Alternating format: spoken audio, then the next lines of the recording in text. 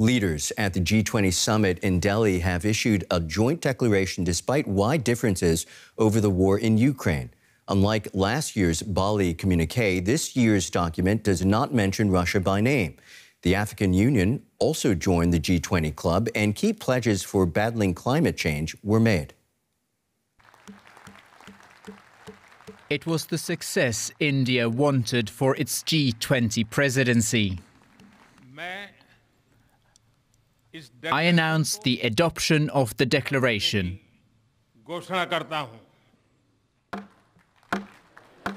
World leaders meeting in Delhi defied expectations to issue a joint declaration, but the text on the war in Ukraine fell short of condemning Russia's aggression.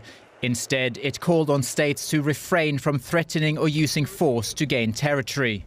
Still, the German Chancellor called the communique a success.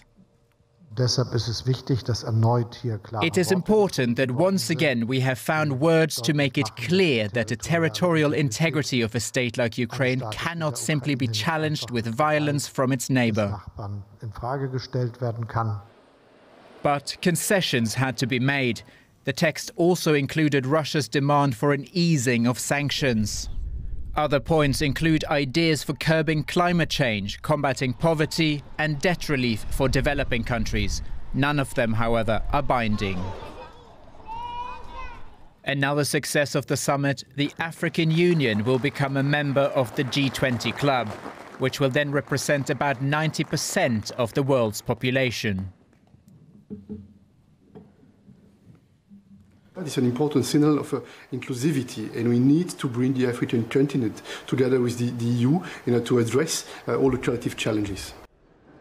India came out the winner from this gathering.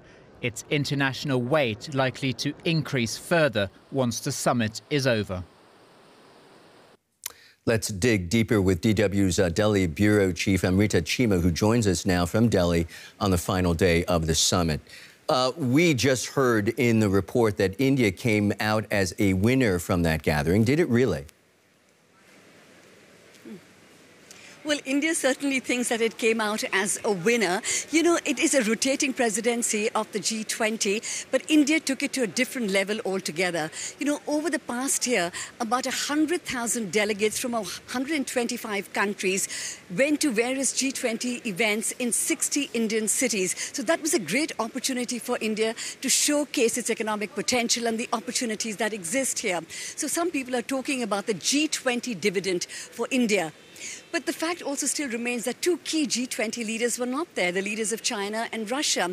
And also in the past year, India was not able to reconcile differences over Ukraine in all the ministerial meetings that it had.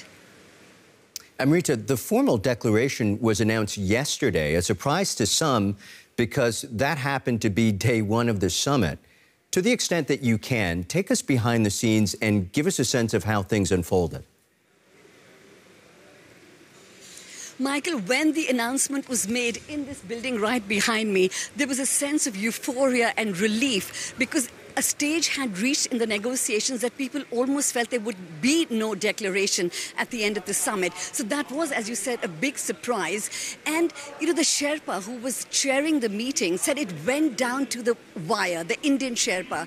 And he said he had 200 meetings only on the issue of Ukraine. And in the end, he was going to individual negotiators or Sherpas of each of the delegations to say we must come to a compromise. And finally, a compromise did come, but as we heard in the report, it came at a cost. Many people feel the New Delhi Declaration is much weaker in terms of not mentioning Russia and directly about its aggression in Ukraine. But that was then the price for the consensus.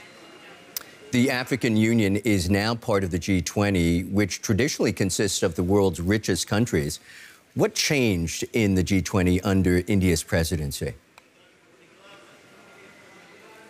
Precisely that, Michael. What changed is that the G20 was always viewed as a grouping of rich countries. But in India's presidency, the focus appears to have shifted to the emerging world. That was one of the big key agendas of India's G20 presidency.